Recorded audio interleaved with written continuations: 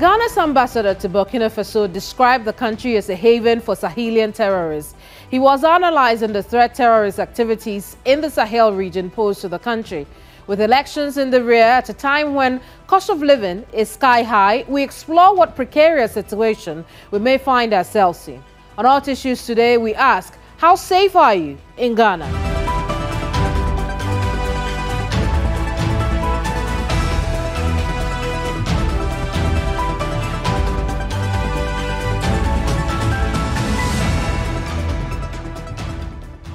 I am Kemini Amano. On the program today, we take a keen look at Ghana's security and how it's been woven by the decisions made in our past. My guest has held high military ranks in different political eras, a former chief of the defense staff and national security advisor. For some time now, he has cautioned leaders about the country's current past. My guest is Brigadier General Joseph Nunoo Mensah, retired. You're welcome to Hot Issues. Thank you very much. What would be your assessment of the current state of security in Ghana? It is worrying. As somebody who has had a very busy military career, I thought after we came, or we freed ourselves from the PNDC in 1992 with the new constitution, life would be much more pleasant, political life would be more pleasant. But I think that right now it is more hectic than I thought it would be. You know, I didn't like military governments. I still don't like them. I don't like autocratic governments. Really? Yes, even though I'm a military man. I'm here not to run Ghana, but to protect Ghana from our enemy, perceived enemies. But now I can see that we hate ourselves more than other people. I mean, what I say we, the people of Ghana, especially our political parties, hate each other so much so that they are prepared to burn the country if, it means securing power rather than letting our opponents. What is it that they're doing that is giving you that conclusion? In 1996, I'd come from Britain after 10 years in self-exile, in post-exile. And I did politics. And the reason was simply that I didn't think that they were doing the politics the way I thought they should do it in the military. When something is going wrong, and I know it's wrong, even it's my party, so I don't speak against it. No, I didn't understand it. So I thought, I was talking to my wife all the time, said, but nobody hears you here, so go to Parliament and argue your case there. Of course, I didn't win the election in 1996. But I never thought that politics was going to be a frank discussion of issues, and then let's find common solution to our national issues. But I found it wasn't like that. How would you describe politics today? It's just to make money. I mean, I didn't think that you go into politics to make money, but I think people just go into politics to drive a Land Cruiser, to live well. Meanwhile, we have thousands and thousands and thousands of our young people roaming the streets without jobs, and that upsets me. My mother used to sell not on the street, but in the market, common items like plantain, cassava, and whatnot. Today, you go to Makwala and see people sitting on the streets, and it looks like some, like I'm in a dream. What is going on? After 70 what? How many years of independence? 70, whatever. We are still behaving as if we became independent yesterday. Do those conditions that you have just outlined threaten the security of the country? When you don't have enough to feed your people, when mothers don't have enough, not imported items, but a very simple, healthy diet, balanced diet to feed their children. Any father seeing my children hungry, I will react. It's extremely dangerous to the state if you can't feed your people, especially young people. So it's a big threat to our livelihood, big threat to the security of our state if we cannot feed ourselves. In this Fourth Republic, was there a time when we were so close to, perhaps a coup d'etat, some kind of an uprising in this recent history? What would that time be?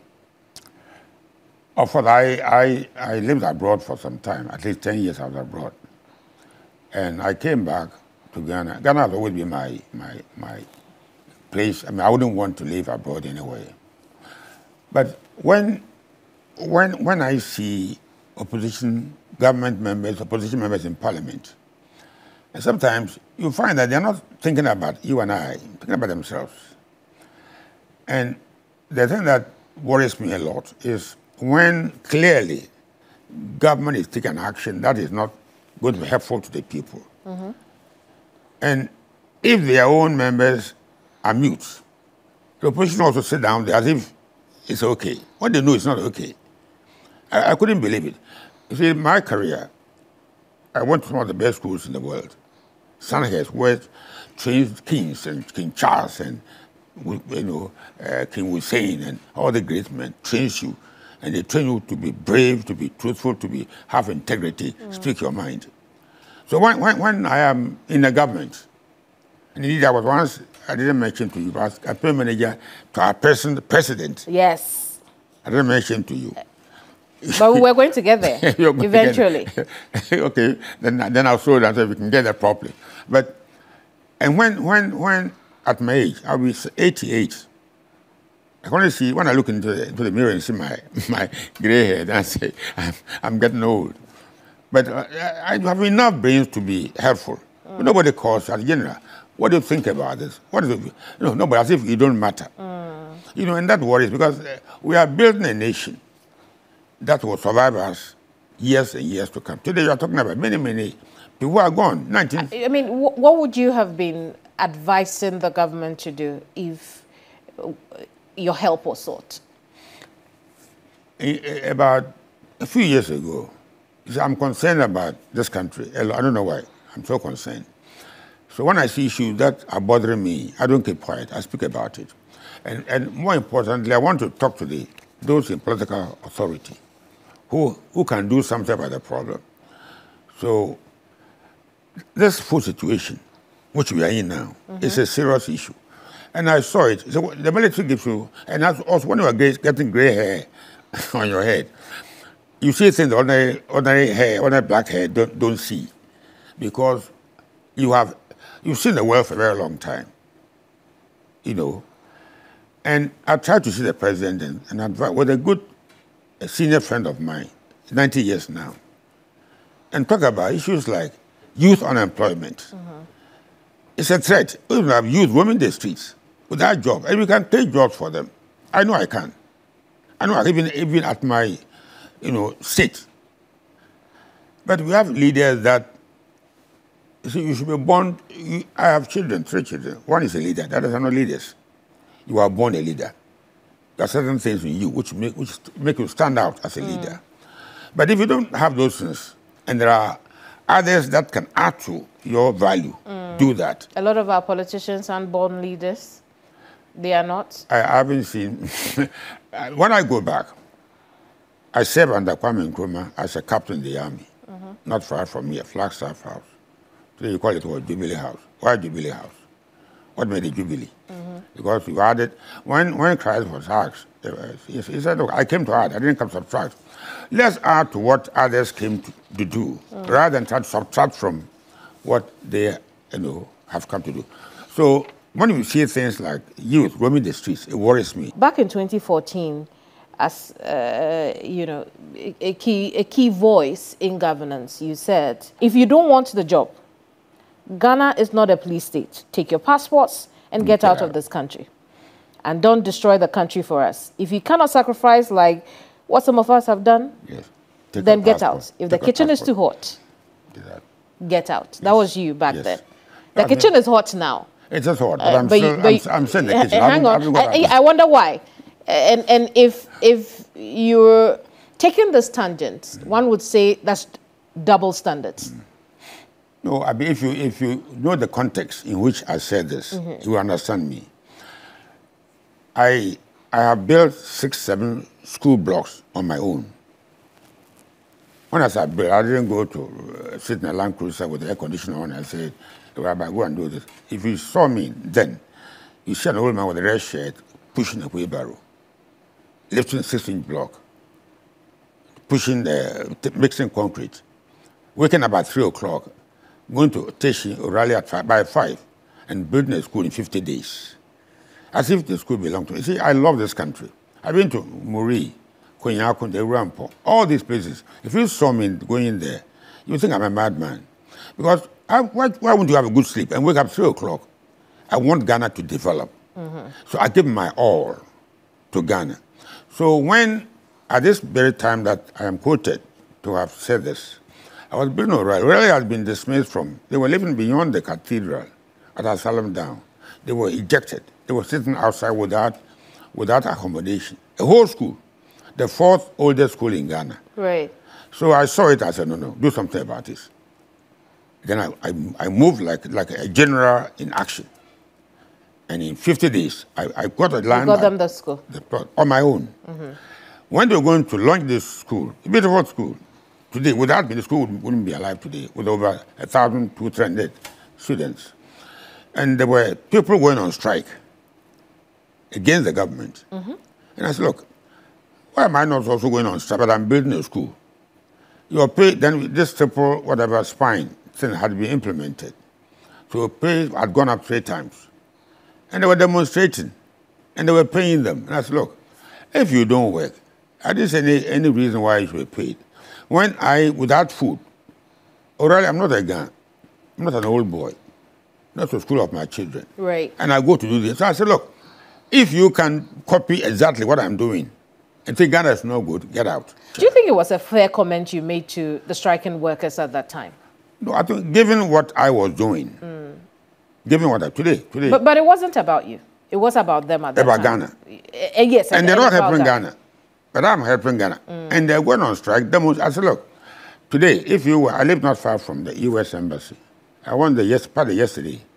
If you saw the crowd there, you might think Protocol and House of Folk are playing football. And that, I couldn't even look at it. I couldn't look at it. So General, that's what I'm talking about, right? But, you know, right, hang on. That's what I'm talking about. That if you made that comment back then in 2014 and today you're not making the same comment to the agitating people of Ghana because of the hardship that we are going through, then really, I can understand you may not have the moral right to then come and say you're speaking for the people. No, today, if you saw the crowd leaving, I have sympathy with them, with these people. I have sympathy because government hasn't done enough. And what government should have done in my days, at least I, as an individual, was trying to. It wasn't enough, but it was a step in the right direction. In other words, Ghanaians are leaving in their numbers. I know that where they're going, there's no hope there. Right. But they have no other solution to the people they elected in 1992. For the Constitution, we elected today to be 2 NDC rule, 2 MPP rule. Ghana is much worse off than we were then. Right. So why do you blame the people now? I mean, the government, they're not doing what they should be doing, so now they blame. Not entirely on the people. I can see they're hungry. You can't feed your children. What do you do? I see. Do you have any regrets for the comment you made? Which one? Back then.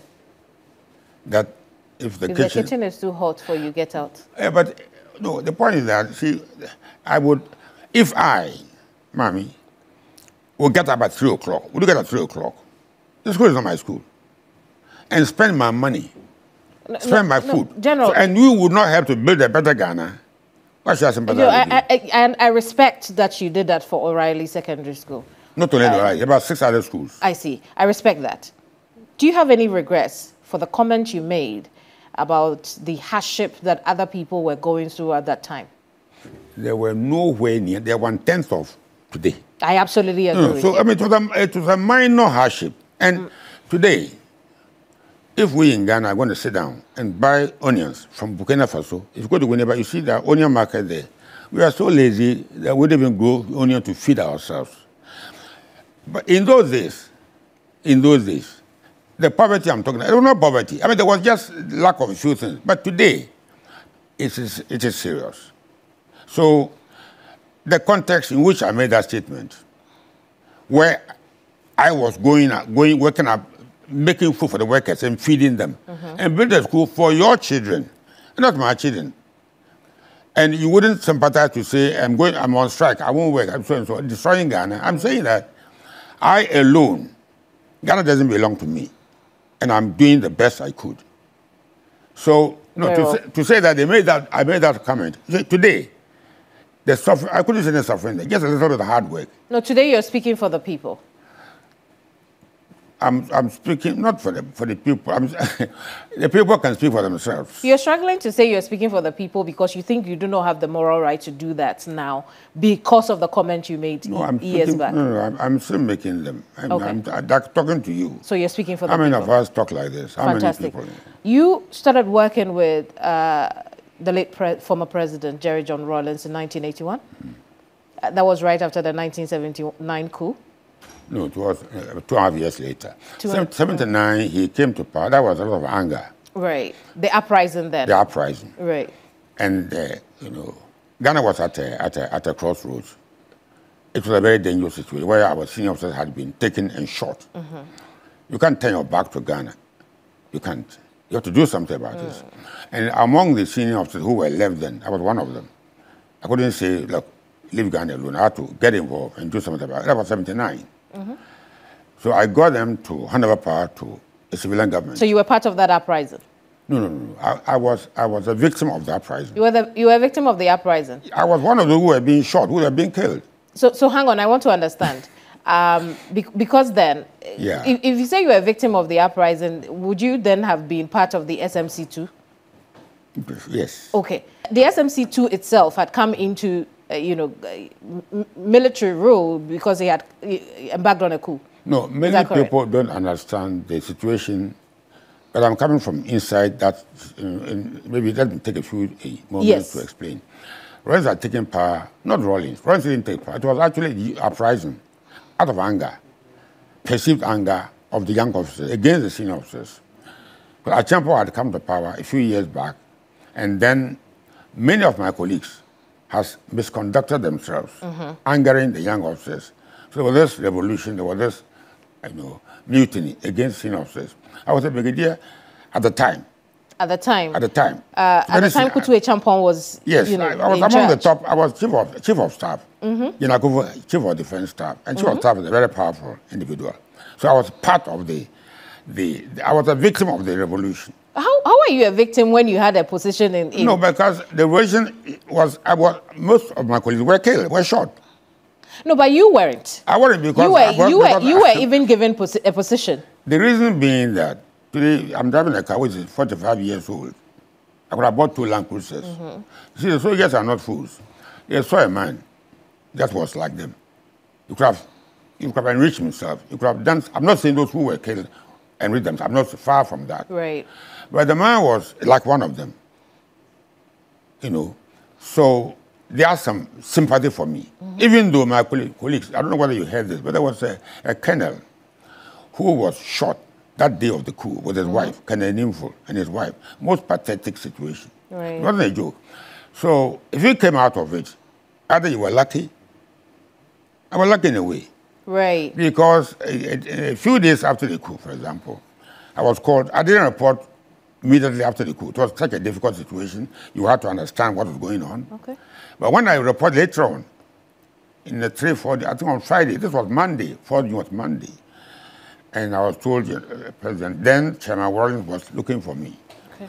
And when I went to him, he said that I had just been posted to the Staff College at Teshi, and the staff, being Canadians and British, had come to ask him to let me go. I don't know how they did that. You were under fire, but they had time to think of me. You see, when you are doing something, you think people are not watching what you are doing. They sent for me. So Rawlings called me then and said, "Sir, I've been asked to let you go. But before I let you go, let me ask you one question." There was a publication in the Aluta Continua from Legon accusing many of the senior officers of misconducting themselves. I was one of those accused. So Rawlings asked me, "General, is this true?" I said, "Absolute stupidity." He said, "Sir, you can go." So as we move around, when you see me, I can't nearly not got to your place. So I understand that. Let's stay in the past. Let's talk about the past, right? Yes. So despite you saying that you were a victim of the revolution, most of my colleagues were shot. I understand that, but you survived.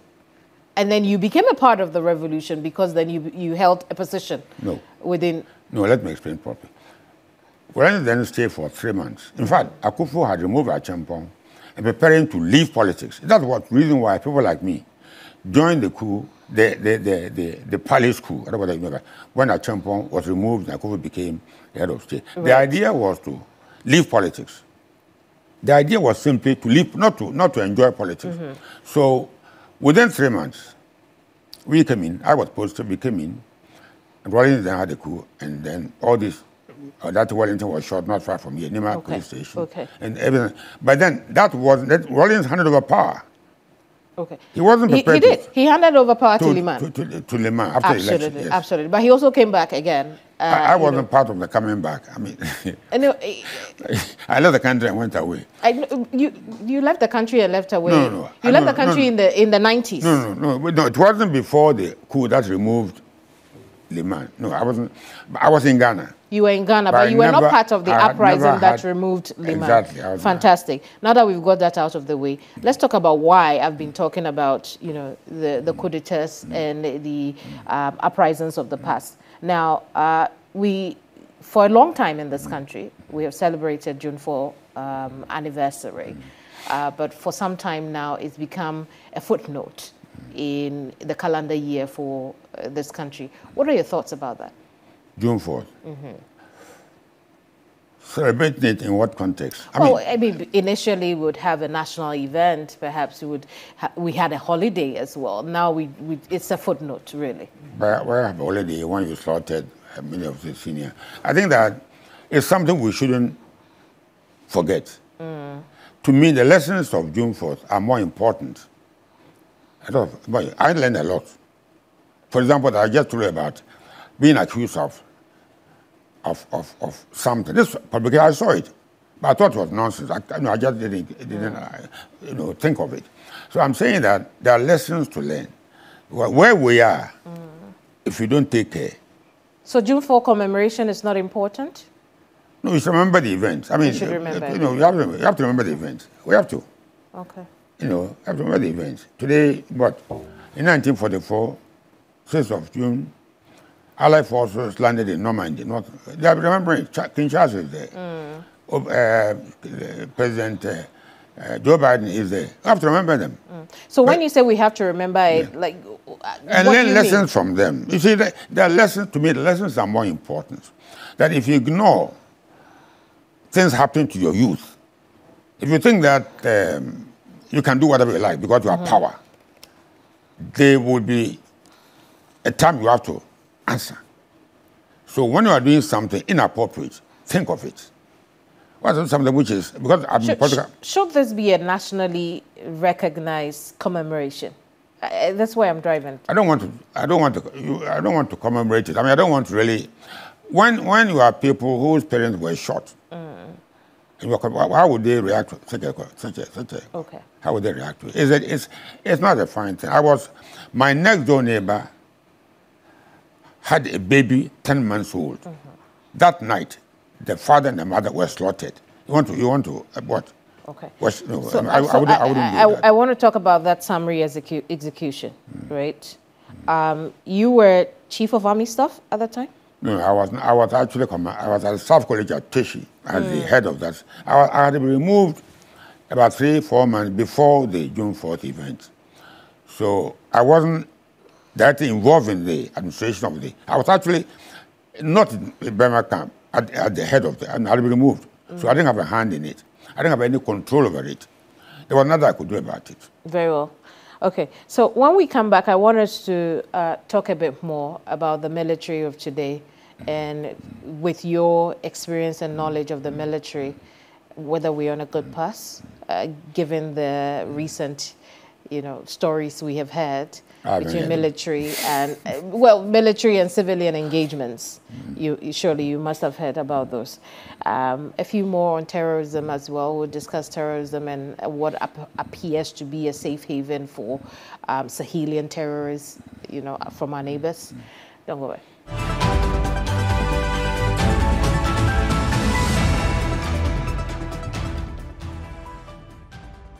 My guest on Hot Issues in this edition is former National Security Advisor and former Chief of the Defense Staff, retired Brigadier General Joseph Nunoo Mensah.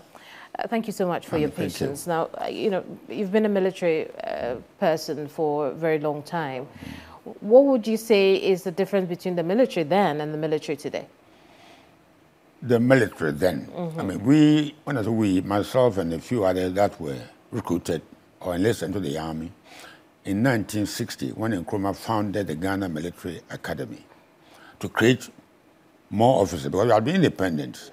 We couldn't have the British taking care of us, since we were a fully independent country. So young men were actually recruited. I was in school. Then, entitled to the army. It was a beautiful profession, a lot of excitement. In 1960, young men from all of the schools in Ghana, professional. Before then, these were not professional. There were other soldiers who were found, some of them were good enough to become officers. But our group were, intake 1, for example, intake 2, were those that were recruited purposely to become officers. The armed forces have two types of soldiers, officers and men. They're different. But in those days, I mean, as I said, we were really, not that we were dumb, stupid, but we were intelligent young people. And many of us, a few of us actually, were taken out for further training, which I was one of them. In a place like Sandhurst, this top military school, we trained people all over the world. So when they came out, very proud, very professional.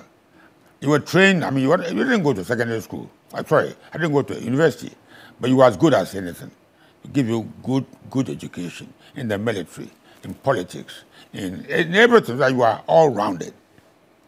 All-rounded. And I remember very well, first time we landed in Britain, the second week, we went to House of Commons, House of Lords, in army uniform. I never dreamed I would even come to Accra from Winnipeg. But yeah, I was in Britain, among some of the best in the world. Right. So we were given good, solid training. Today, the men that people like Akufo, Addo Wellington, these were as good as we'll find them anywhere in the world. I'm not too sure about today. Then again, we were too proud to be politicized. We wouldn't allow ourselves. We wouldn't allow the NPP, NDs, whatever, in Nkrumah's time, NLM or CPP. We will go and vote. And that was the end of it. Do you think the military today is, politicized? It's not the military which have the problem. It's the politicians which have actually politicized the military. With something I don't advise at all. It's quite dangerous. It's not good. You see, you are a soldier, you are loyal to your state. If you are a politician, you are loyal to your party. Right. You can't combine the two. How have politicians politicized the military? How have they politicized the military? I don't live far from Burma camp. So some of the things that come across, I hear them. Not everything you want to say on a national anthem. Some of them, you see, when you've always had this problem.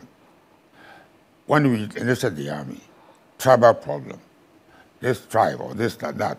But one thing in the military that I have learned, we are such a wonderful group of people. You won't believe this. The tribe doesn't matter to us. The profession matters so much to us. But today, you will hear people saying that this group of people support this party. If this happens, then he's an NPP, he's an NDC man. I don't want to hear that. I don't want to hear that. I joined the army, and I'm loyal to anybody who is appointed president, who is an elected president, minister. I am loyal to the person. Are you saying the army today is loyal to the politician that puts them there? So when you politicize them, for example, when you politicize them, you are telling them that the party that is there is more powerful, is more important than the state. I'm saying no. My loyalty goes to the president because he's the president of the state of Ghana, not because he's NPP or NDC. That's what I want, the difference I want to make. I'm loyal to him because he's the head of state of my country. No, I get that. What I'm asking you is to assess the military today. Are they loyal to the state or they are loyal to politicians? I am not one of them. So but from where you sit, from one of the it's not their fault. You see, the politicians politicize them, and I don't like it. I don't want to give you examples on national things, but when you are president and you remove chief of defense staff for no apparent reason. Let me give my own example. I was 42 years old when I retired. I was now in pension for more than 40 years. I don't know whether anybody would beat me in that score. And I'm not going yet. And because the president didn't like me for some reason. I don't know whether it's my tribe, whatever. I don't know. And I will not succumb to any politician because he doesn't like me. I will be loyal to you as president. Whether you are for NPP, NDC, I will salute you. But not because I'm a party member. That one, no, it won't happen. What could be done about that, particularly the appointment of CDS? CDS, Nkrumah changed the CDS in 1965. And that was part of the problem of the coup d'etat. That overthrew Nkrumah. Maybe it was his right to do it, for the president. But see, when you do these things... Maybe we should change the appointment process. No, I think it's okay. See, good people, I don't need a constitution to do good. I have goodness in me. I don't need a constitution to tell me do this. No. When you are doing something which is bad, which is not right, you know it. But you know because I have the power to do it, I'm doing it. No, I wouldn't behave like that. You see, so when Nkrumah had to change the president. Actually, you have to change according to the constitution then and now, even now. Well, do it in a way that the military will know that the man you have chosen is the right person. The military, we know we know those who are good. We know.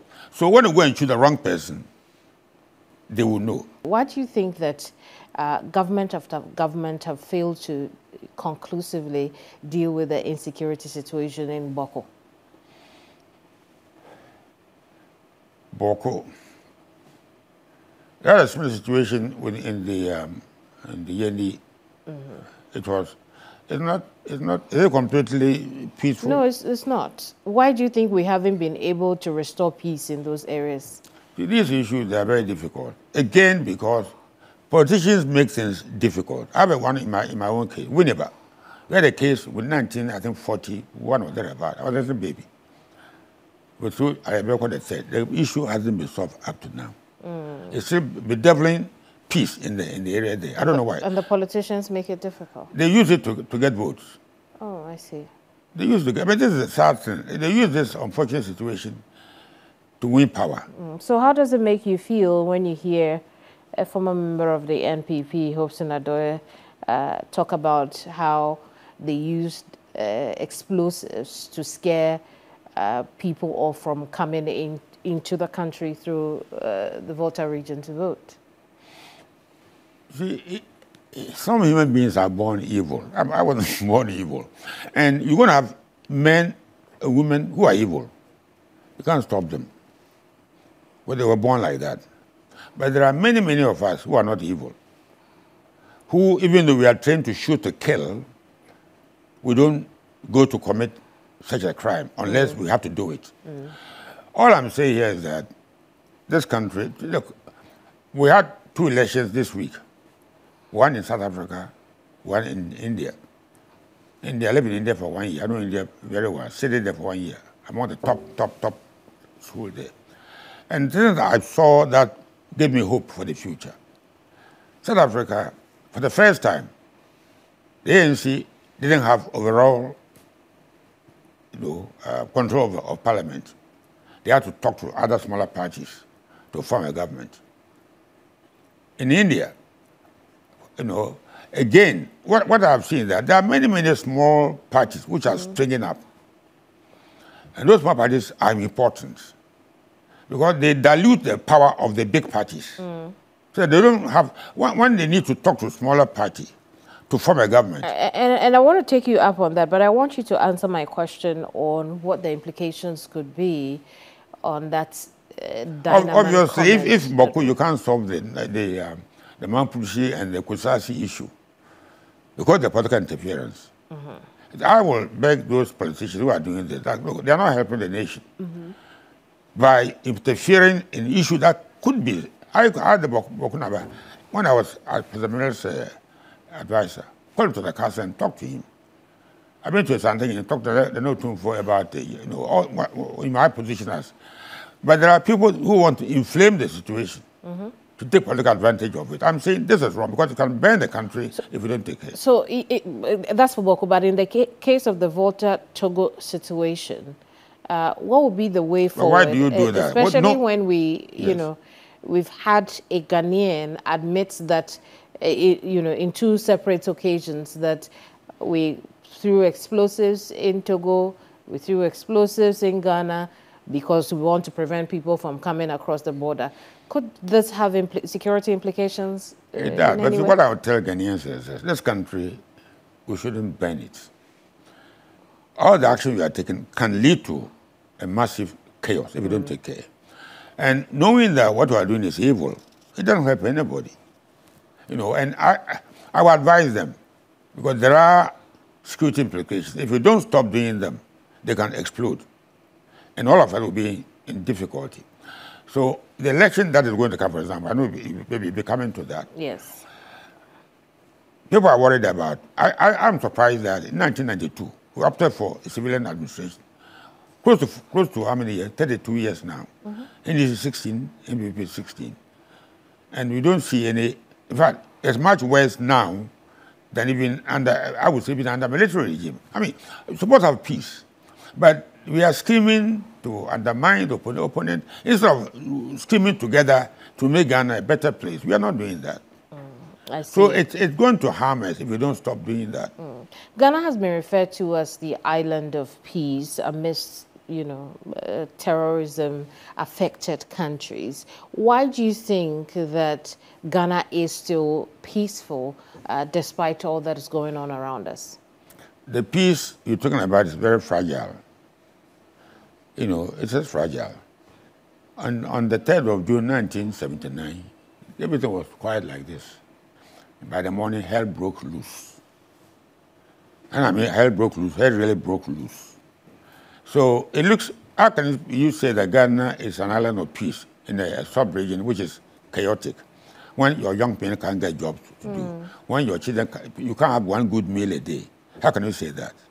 You can't say that. Well, you know, Ghana's ambassador to Burkina Faso thinks that is the case because Ghana is providing a safe haven for terrorists. Which terrorists? From where? Terrorists from Burkina Faso, from Mali, from Niger. He goes on to say that some of them actually come into our country to use our hospitals. Does that come to you as a surprise? No, I don't believe this. I mean, our borders are porous. You can cross the border easily. There's nothing there. You can just go across. You know.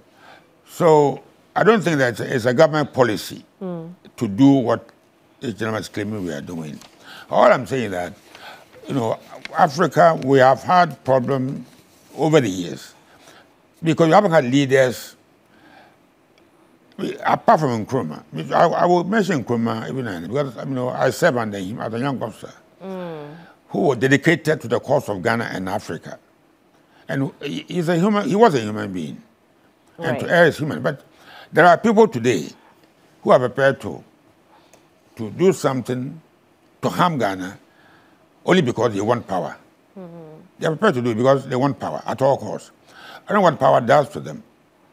I don't know. I want power. When I was campaigning for President Akufo-Addo, I had power to build a better Ghana. I had power to buy land cruisers or anything. No, that wasn't my aim. You've said a lot about how you worked under, you know, Ghana's first president. Yes.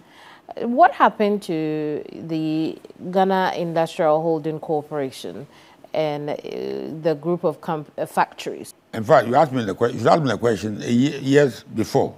Well, 1974, 1972-74, I was chairman of GEHOC. The 10 big companies of GEHOC, I was chairman of them. So I knew GEHOC pretty well, extremely well. You know, before even I came to work with President Akufo-Addo. What happened? I saw nothing wrong with GEHOC when I was there. I saw nothing wrong. I was there for 2 years, then I left under a Champo regime. It was doing well. You know, it was doing well. Many of the managers now, I don't know whether they are alive today. But all that is left of GEHOC now is the distillery. What has happened to Ghana is that we're prepared to sell our assets, destroy them in the interest of foreigners. You see, this is what saddens me sometimes. I'm at my age. In a few years' time, I'm gone.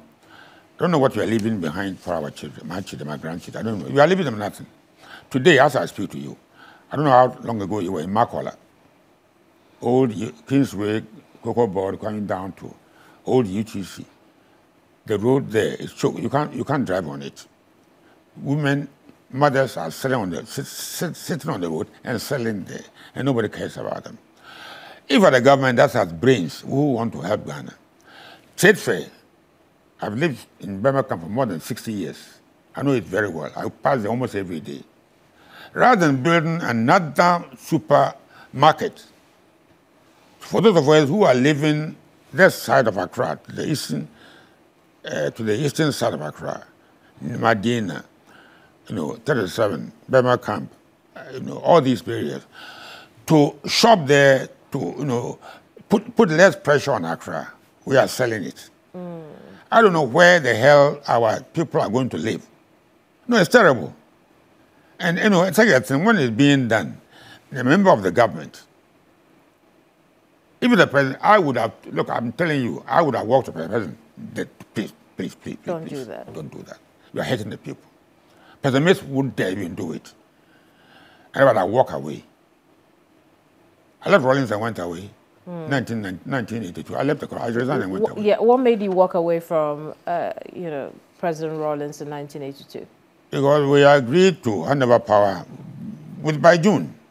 I couldn't see. I mean, I came in there because I wanted to stabilize. Ghana was in terrible state. And then, with a few other people, hand over power and then get out of politics. But it changed their mind. So, essentially, we still don't know what happened to Georg. No, Georg, I left in one piece. There was all these other there were 10 companies. 10? 10. Okay. Big companies. They all were functioning very well. 10, not 100 factories? No. Okay. There were 10. Footwear, there was oil. They sold many of them. And I was saying before, today I'm told that we are selling state hotels or something. I don't know. Is that correct? I don't know. Yes. And who is buying them? The Agric Minister. And it's right. What do you think? We think it's right. Well, you tell me. You see, this country, we should be careful. I kept on saying we should be careful. I kept on saying this. There's another Rawlings that didn't get up. We should be careful. I think the people in this country don't matter. They don't care. I mean, come on. When you vote for parliamentarians or president, we are voting for them to run Ghana for our benefit, not for their benefit. You get me clear? And I don't like what I'm hearing. I don't like what I'm seeing. We are hurting our society. It's not right. I see. 1998, you were campaign manager for President Akufo-Addo, then candidate. Yes, Akufo-Addo. Akufo-Addo. But what was the transition between being in the Rawlings camp and then coming into an Akufo-Addo camp on the opposing side? What happened? What happened? I love Ghana. I want a better Ghana. So I got up in the night to go and build a school, 6 schools, driving alone at 70 plus. I want to see a better Ghana before I go. That's the only motivation. You see, so that I could leave Rawlings and go to support Akufo. Because I want somebody who will make Ghana a better place than I came to find it. My father was a fisherman. I became chief of defense staff. I want a son here and top my class in Britain, a fisherman's son. So I want a better Ghana. That's my only motivation. Yeah. Because there's no way I would serve with somebody if I didn't like the person. If the two of us didn't get on, I would resign. So not because I want money. I don't have anything. But I want a Ghana that is fit for everybody's child, not only my children. That is why I will leave Rawlings. And later on, talking about Rawlings, we became so close as friends that we eating cake every 2 weeks. I see. I'm telling you, two of us will sit down with a few others, and I'll cook the cake. I'm telling you. But you left him for the next hottest. Because I got angry. He is a tough man. I was a tough man. So we left. But then we came together because he had things that gelled us, that put us together. I see. So then you worked with, President Akufo-Addo. Yes. Then. I used to for Parliament in 1996. Okay. come from Britain. I left the country for 10 years. I got angry with Rawlings. I resigned, left the country. Lived in Britain for 10 years and I came back. Then I used to be angry with politics because the Fourth Republic. And the way they would behave in Parliament, I didn't like it as a military man. So my wife said, go and join them. Don't make noise here. Go and you did? And I did. Which constituency was that? Funiba. But you see, I thought the politics like military. It's a rotten thing. It didn't work out. It's a rotten thing. So, I mean, something drew you to candidate Akufo-Addo then? What happened was this. I used to like President Akufo-Addo. I mean, I used to like his. There was a few others. Dr. Preku, there was President then Kufo, and many others. But somehow I got to like him. So we after the election, which I lost, then he mounted this campaign to lead the NPP. And I couldn't afford to go back to the Rawlings whom I just left. So I joined him. And I joined him, and we taught the country, we did our best. So you believed in him? Not today, if you ask me. Yes, what about now? I left and went and supported President Mills. That tells you a lot. No, it doesn't. What does it say? You see, I keep on telling you who the hell I am. If I don't like something, I will not live with it. What didn't you like? President Mills came from nowhere. I didn't know him. I met him at M Plaza. There was something that I went and I met him, and I liked him. So I switched my support. Like I told you before, I'm looking for a better Ghana. If someone can give me a better Ghana, I will switch my support. So then, between the time you switched from, Nunoo Akufo-Addo as a candidate to the camp of Mills, you didn't think that Nunoo Akufo-Addo at the time was going to give us a better Ghana? No, to be honest with you, I felt Mills was better. You thought Mills was better at achieving a better Ghana at that time? Well, I had to look at the two candidates. It's something that Ghanaians will not do. But I'm not in politics for anything. So what were the considerations you made? I just look at the two. I just look at the two and compare them. This one will achieve. And if you saw Mills, Mills couldn't do a lot of things that they are doing today in the NPP. Mills, as a human being, was too nice to do them. Couldn't do it. So is that to say that you saw this coming, where the NPP has taken Ghana today? What we're experiencing today, in your own words, you saw it coming? But would they have NDC done better? Would they have done better? No, to me, no. We are in a crisis as a nation for leadership. We are in a crisis, a type of leader that will inspire us and lead the country to a proper future. We don't have it. We don't have that kind of a leader. No, we don't have. So the Akufo-Addo you believed in then, it's not the same as the Akufo-Addo we're seeing today leading this country? The country is in a mess. The country is in a mess. It is in a mess. I was walking around the American embassy and I saw a man walking naked from top to bottom. I turned my head away. Couldn't look at it. And the policemen who are there, nobody cares. The whole nation, our institutions don't care, the military, nobody seems to care. What kind of society is this? There's a Ghana's island of what? Peace and stability? One of madmen roaming the streets? Come on. We're on a ticking time bomb, would you say? No, I don't. The future looks very bleak. The future looks very But then bleak. you also joined GUM in 2020. Because I'm looking for a better leader. Where is GUM today? Where is GUM today? Again. You see, this tells you I'm being truthful what I'm telling you. When all this has failed me, when Mills left the scene, I followed the NPP, NDC still, with John Mahama. But it didn't work out. So I left. I see. What do you say to people who say that it is not a matter of putting Ghana first, but it's actually because you are after a very significant position in government, and Like when you see signs, of it not happening in Party A, you move on to Party B. The only position I haven't had is the president, but I've had almost everything. So what? When your father was a fisherman, you were fishing in Winnipeg, and you become chief of defense staff. You go to Sandhurst, the top school in the world, military school. See. And what else do you want? So it cannot be true. No, it's not true. We'll come back and talk more politics. Don't go away.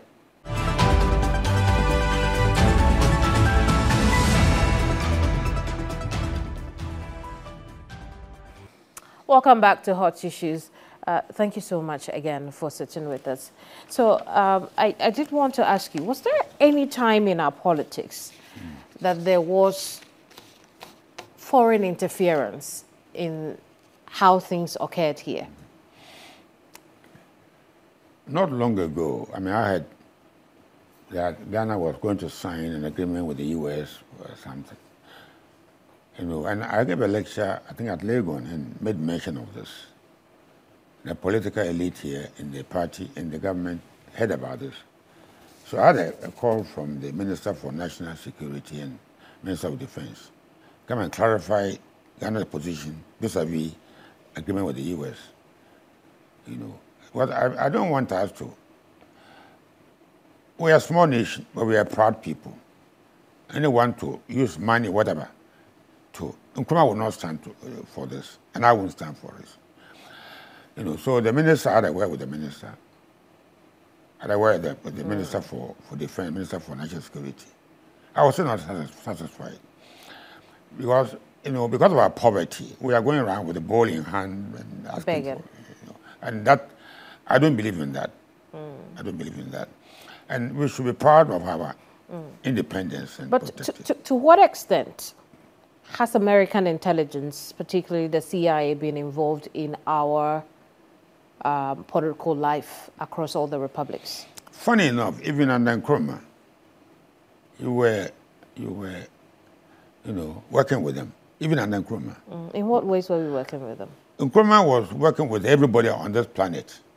The Russians. I was in Moscow for 6 months training with the KGB. I went to the CIA in Langley, Washington. So I'm saying that it's a world issue that we need to. But did they meddle? Did the CIA ever meddle in our politics? Not to my knowledge. Not to my knowledge. You know, we train them. We train with them. I train with the Russians. Later, I train with the intelligence. It's not something strange. We are cooperating in all kind of areas, but to sell our sovereignty and, for example, have an American jurisdiction on our soil, that is asking for too much. You must really shatter to realize that we are still going to the IMF even now. Yes, even now, because the economy is dead, it's broken. We have no other way. We are dead. So even if you give us water, we take the water, otherwise we are gone. So, but we shouldn't run the economy to the extent that we become a beggar nation. You know, and they do whatever they like with you because you are begging. Today, as I said before, if we go to American embassy, I'm told other embassies to, you know, and see Ghanaian youth in their numbers. So if you allow yourself economically, politically, militarily to be weak, they will control you. Let's talk about the elections. What were the lapses of 2020, and what do you hope that, you know, security of 2024 will take into consideration? I worry about elections a lot, especially when you have statements coming from the two major political parties. Maybe said they won't hand over power. They will do so only to themselves, if that is true, what I heard. NDC say we're going to get power at all costs. It's a recipe for what? For violence. But they should know that, see, I think, again, let's quickly refer to South African election a few days ago. And I was amazed at how peaceful it was. I was amazed at how the Indian election has gone. Even though the government in power, the party in power, didn't achieve what it wanted to achieve. They have accepted it. Would the NPP accept that?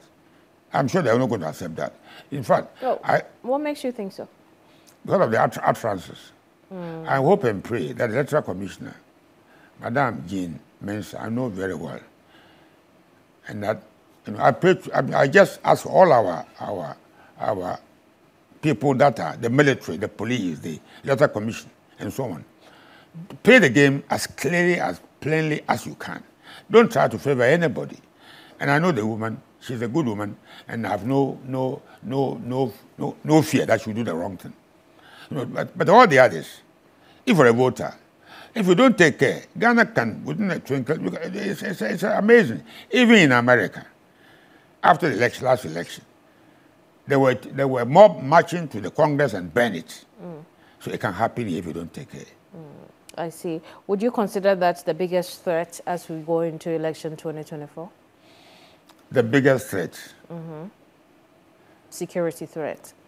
No, I mean, it depends on how the participants behave. I mean, if it's not, what then would you consider the biggest It is a small, in the light of our current economic situation, a lot of anger in people's chests, a lot of anger. So anybody can do something stupid when he's angry. So don't tempt him to use anger to destroy our country.